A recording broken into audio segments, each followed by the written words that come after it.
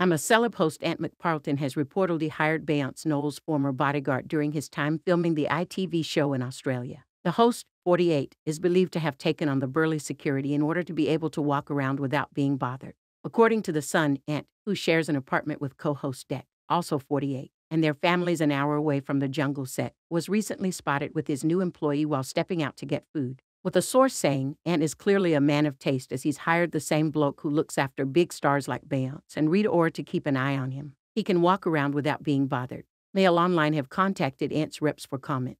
It comes after Ant was left in stitches after he played a prank on Dec behind the scenes of I'm a Celebrity. The Geordie duo were enjoying a break at the set of their ITV1 jungle reality show with a portion of chips when Ant took the opportunity to make a wordplay joke.